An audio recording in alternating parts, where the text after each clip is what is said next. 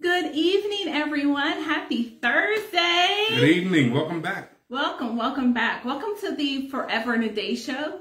We are Sean and Antoinette of Forever in a Day Publishing LLC, where we focus on God, family, career, and finances. Yes, Lord. Tonight is episode 23, Hustle and Grind, Mission Equals Action. Yes. Please be sure to catch our previous episodes on our Facebook and Twitter and Instagram pages at FAAD LLC. And we just look forward to linking in with you every Thursday evening. That's right. It is customary that we always begin with a word of prayer. So let's go ahead and join hands, and you guys join us as well. Bam! All right, Heavenly Father, we come to you on this beautiful Thursday, just saying thank you, Father God, for yet another opportunity to impact and be impacted. Yes, Lord, I ask that you encamp your angels around all of those that hear my voice, Father God. Encourage them as they go through the daily trials and tribulations of what this side of life looks like and they have to deal with, Father God. I send a special just surrounding with my people, my Black people, and people of color, Father God. With the injustices that are going on, the modern day lynchings, Father God, I just ask that you encourage and put on a whole nother level of peace and serenity, Father, to everyone that is impacted socially, emotionally, behaviorally, direct or indirect, Father God. We just ask for your guidance and your strength. We love you and we praise you for the blessing that you are going to bestow upon this episode. Yes, Lord. And we will never forget to give you all the honor and all the glory. And it is in your Son, matchless name. Amen. In Jesus' name. Amen. Amen. Amen. All right. Thank you.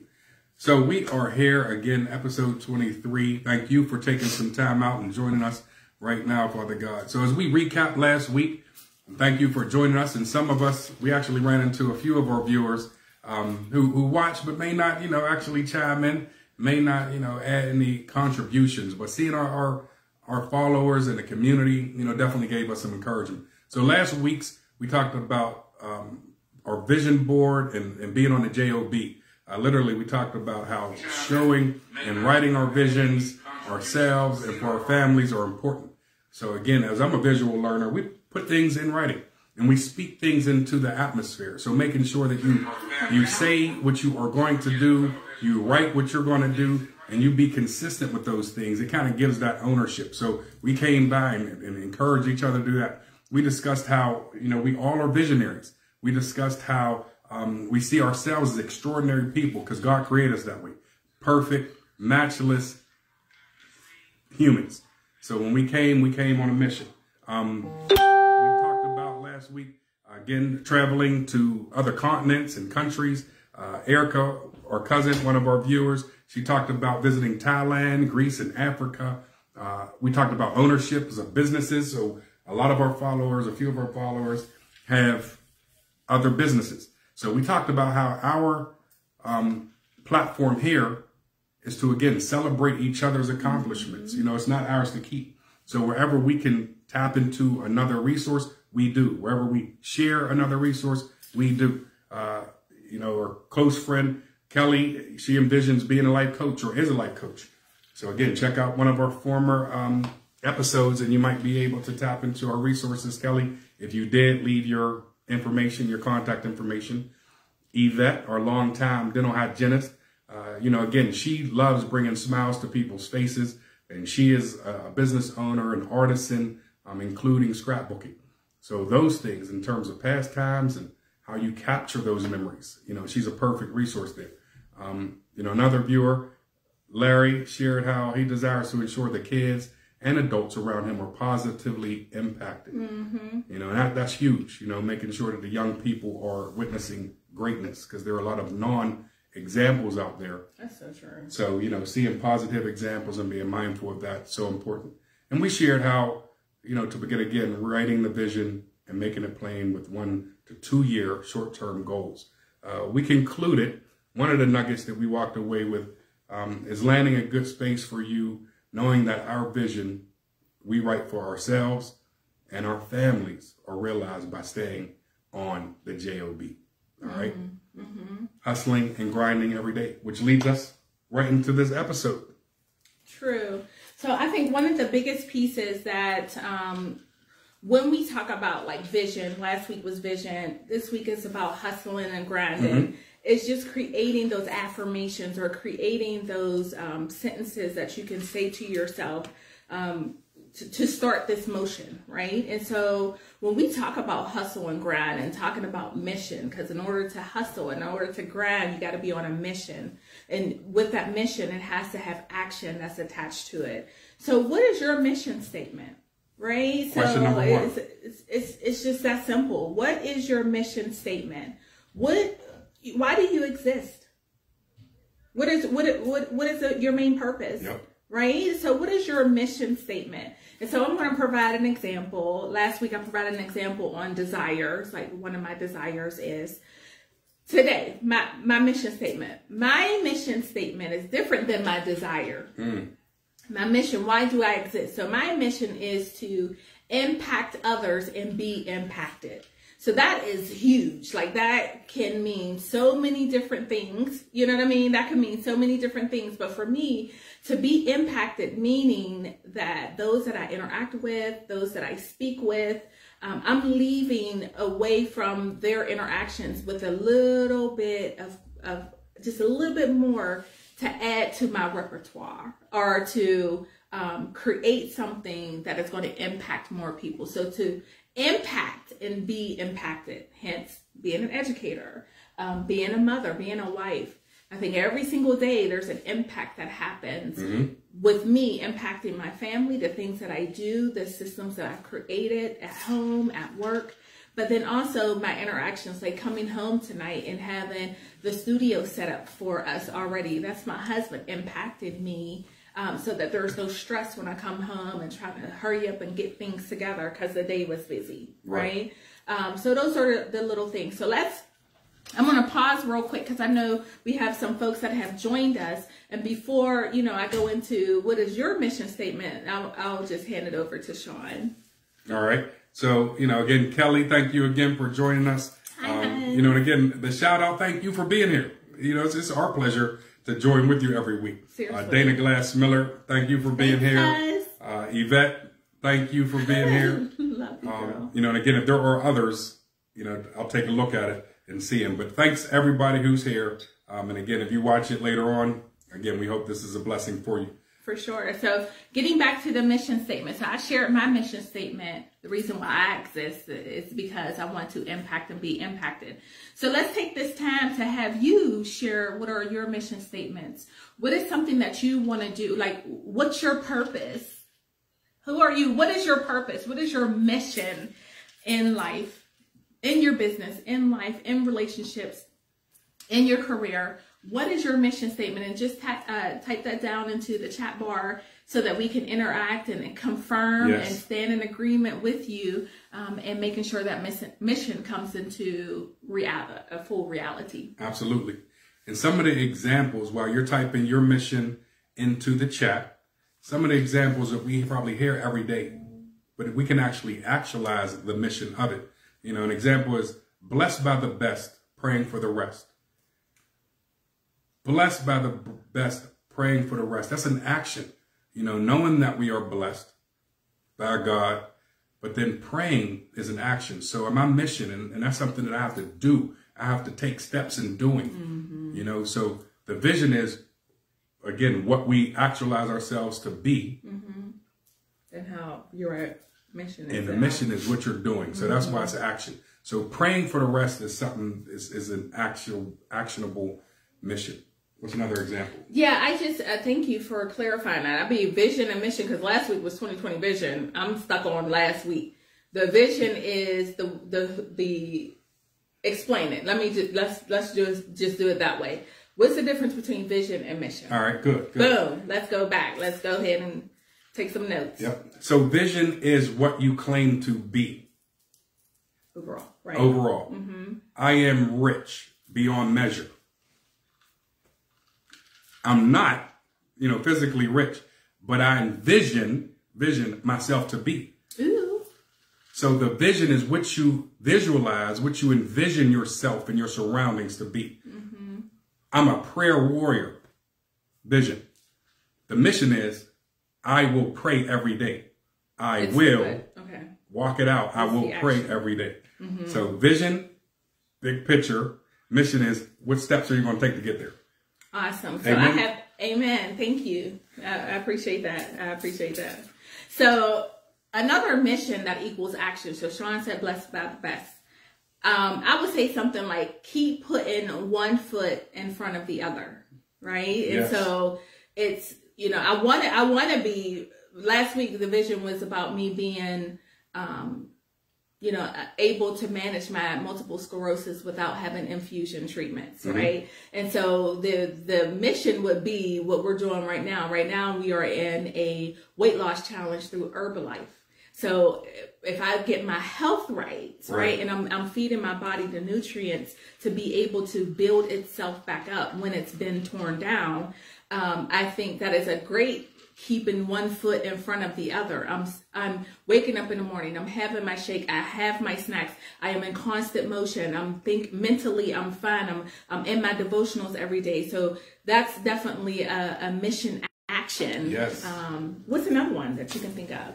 Something that, you know, of course, I've seen and heard a lot, especially I'm hanging around with Sean in terms of his young Marines folks and folks in the military. And it is, stay ready so you won't have to get ready. What? I love it. Never been in the armed forces, but I definitely put that into my toolbox. Seriously. So stay ready so you won't have to get ready. And oftentimes, you know, we talk about that too in our household. Yes. Yeah. And an example of, you know, trying to incorporate that into our kids and raising kids that have that mission insight. The other day, you know, I asked our daughter, Siani, to take a ride with me. And she said, you know, I need 5 minutes, Dad. I said, 3. You got 3 minutes. I'll be in the car. It's 180 seconds. 180 seconds. And again, we had talked earlier in the day about going and about being ready. So she didn't stay ready. So she got left. Bottom line. 3 minutes countdown in the car, looked around. She wasn't there. I pulled off. Not only did I have an appointment, but it still sticks to the point of you have to be ready all the time because you never know what might come up, you know. So, and again, that's to work. You don't want to be late to work. Yeah. You don't want to be late to appointments or Zoom calls or whatever it is you have to go do. So again, stay ready so you don't have to get ready is another mission statement. So let me tell you who is that mission action. My mother is that mission action personified. Go ahead, break it down. My mom lived with us for 5 years down here. She just moved back to Pittsburgh this past June. My mom does not drive. She always would be on the public transportation. She started to do Uber a little bit.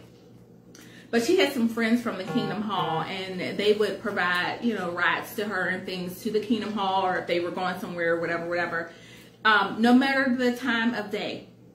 If they ask my mom, like my mom asked for a ride, can you pick me up, etc. It doesn't matter what time of day it was. My mom was always ready, sitting in our formal living room, waiting. They never waited on my mother.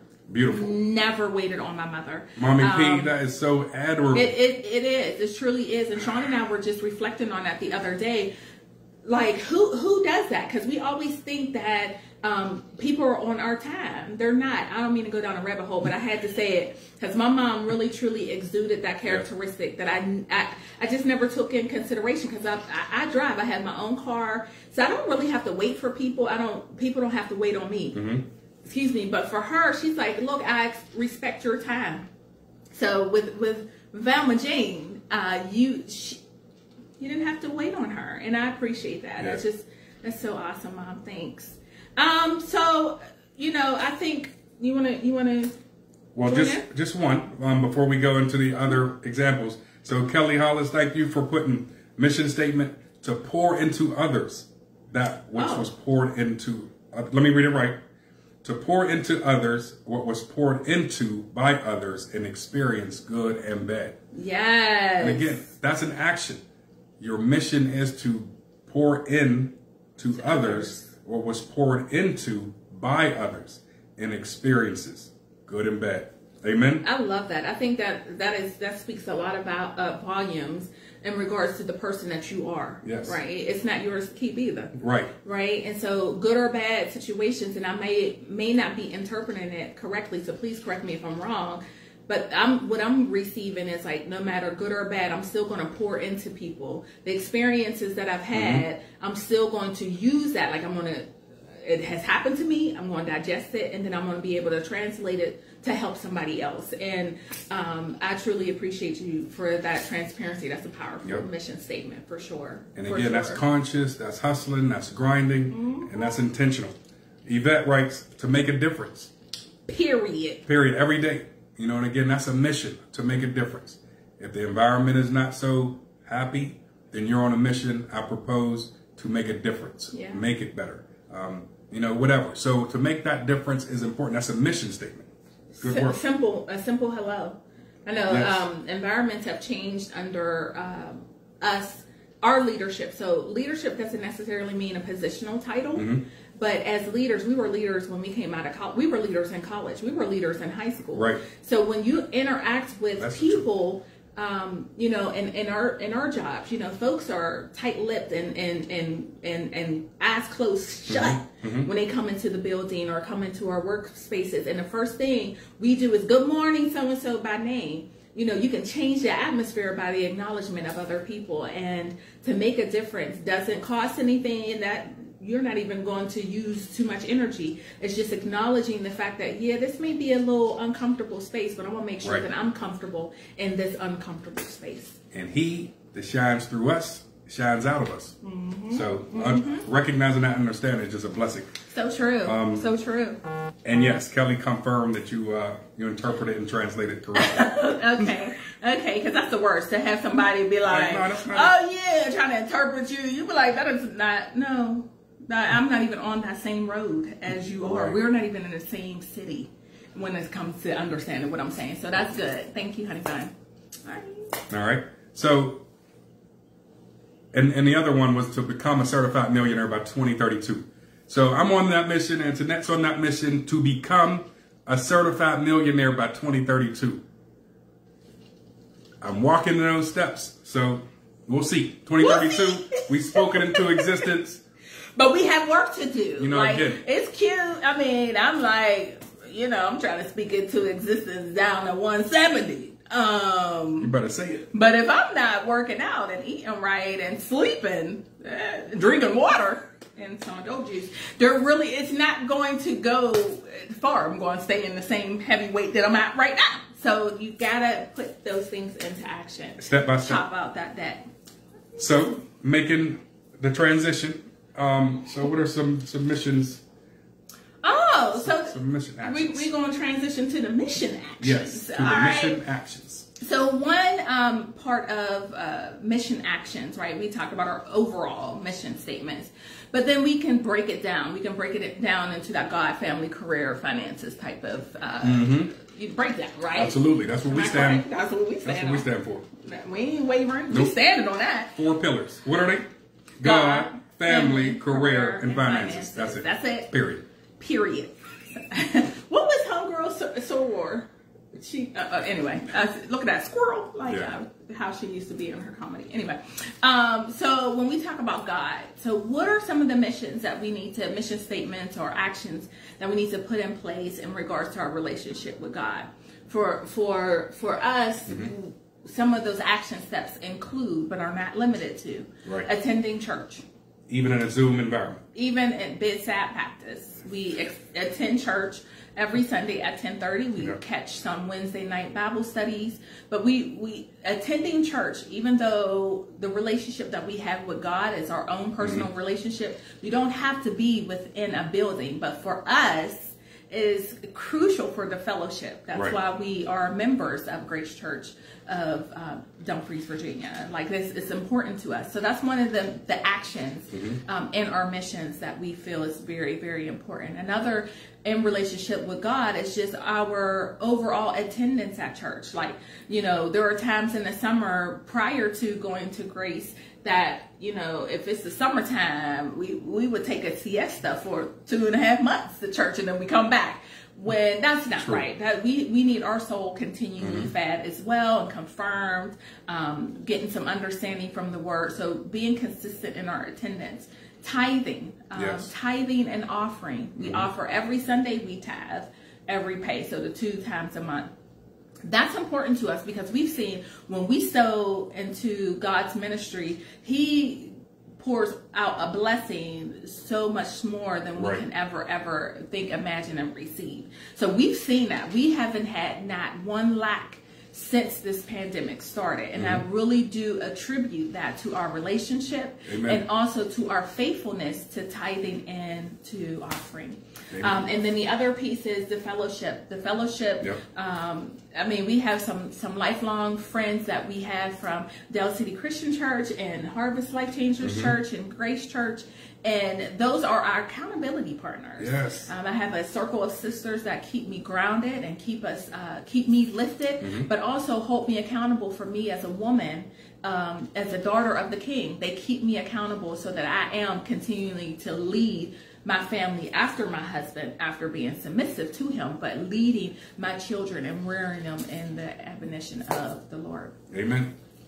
And Antoinette is much better with her Bible apps than I am. I don't have apps. Well, the Bible app, but your devotional. I'm sorry, you're right. See, I don't have apps. I'm like, all right, how many Bible devotionals have you completed? So I've completed almost 300 Bible devotionals, and I love YouVersion. If there's anybody that's on YouVersion Bible app and I'm not their friend, please add me as Antoinette McDonald. You'll see my face on there. Please add me as a friend. I love to read devotionals and to read them with other people, and we can share, you know, how the word and the devotional is impacting our lives today. Yep. I would love that. And that's fellowship. That is fellowship. Right. Even through an app. Yeah. So why don't you ask the good people? What are some steps towards a closer relationship with God? We talked about God, right? And the actions. What are some actions that you have or you feel you need to put in place to draw closer to God?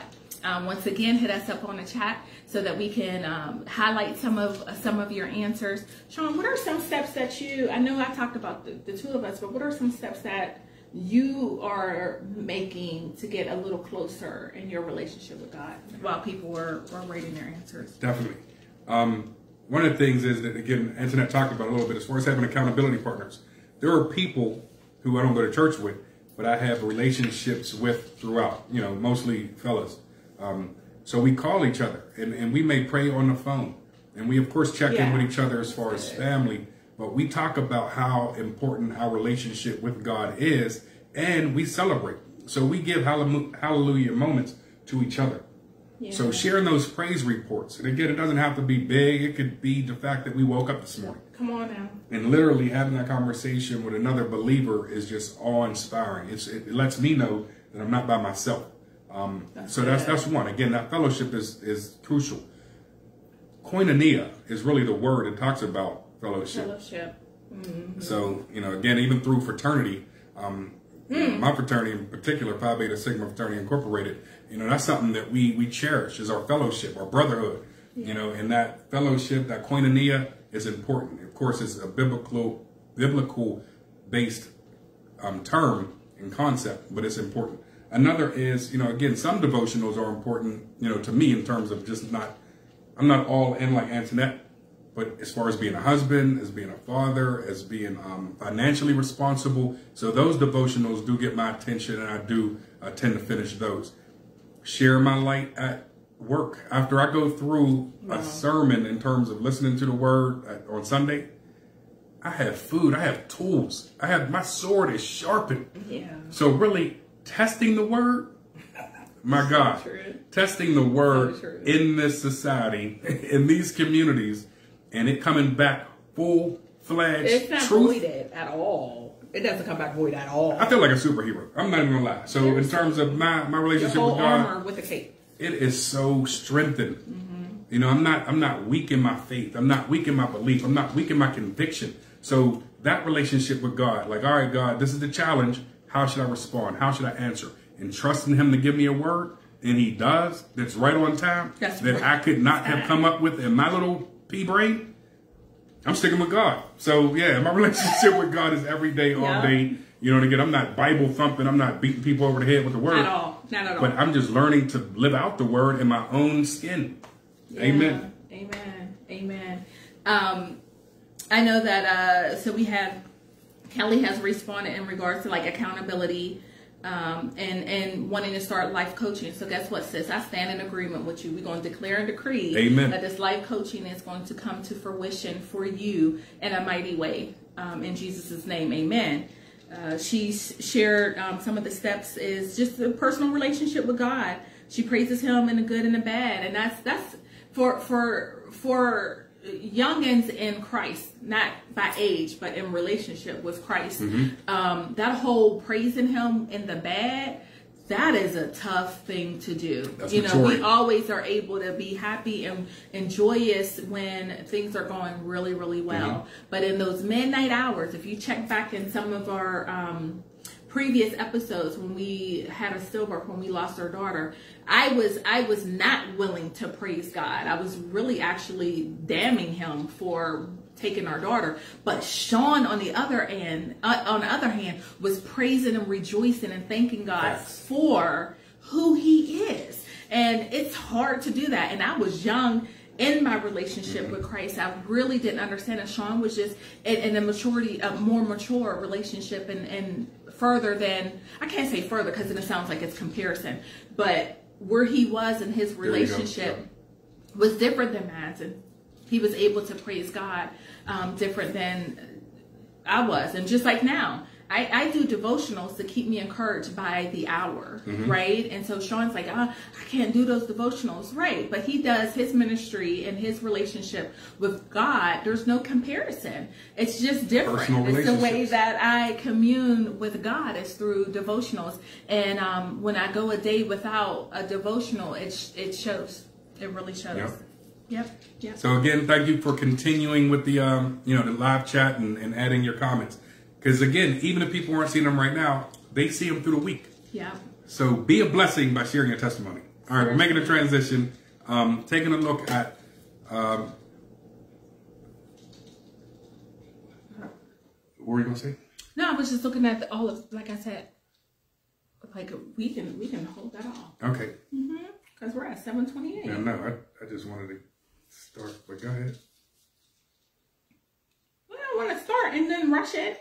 That's true. I mean, it's good word, like, but it's only 30 minutes. Like, we don't have an hour show. We only have 30 minutes. And so I know you guys see us like talking with each other, everything is intentional with Sean and I. So with intentionality comes planning.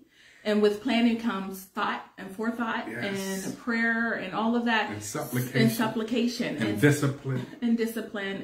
And restraint. And inhale and exhale. Because Sean's, there are times when he's like, and then if something's not going right, then I get like kind of crazy. So we all have our own idiosyncrasies. Yeah. But we gotta honor the 30 minutes, babe. Like we have to honor the 30 minutes. So with planning, we plan a lot. We do. We plan a lot. Because we're educators. In terms of lesson planning, we're used to making sure that we plan enough content. Like anticipated difficulties. Like if there's nobody interacting with us, then we're going to breeze right through this lesson. But if people are interacting, we are not going to get anywhere near the end of our lesson. And so we are not anywhere near the end. But I know y'all promised to come back next week. Sure. You sure did. So Please do. Please. Because I love the interaction. Sean's my best friend. We interact with each other a lot. To be able to have this show and interact with you and hear and learn different things and understand different perspectives. You don't know how much you're feeding into my spirit when you interact or when you watch the show after the live and you have your comments. I go back and respond because it's just so awesome to have other people's ideas and to see that people are also moving along just like we are. We're not the only, not to be self-centered, but we don't really know the inner workings of other people. And so it's really good to have people engage through this platform. Absolutely. So again, we thank you.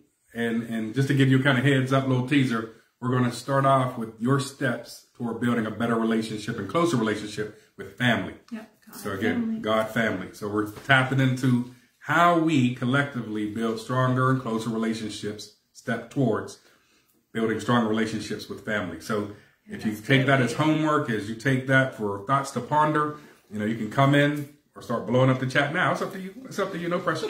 All right. So as always, it's not ours to keep. No. Thank you for watching the Forever in a Day show with Sean and Antoinette of Forever in a Day Publishing, LLC, where we focus on God, family, career, and finances. Please connect with us at FAAD, LLC on Twitter, Facebook, and Instagram. Send us an email at faadpublishing@gmail.com. Join us again next Thursday at 7 o'clock p.m. for a live episode on the FAAD LLC Facebook page. Have a blessed evening. Have a blessed evening, guys.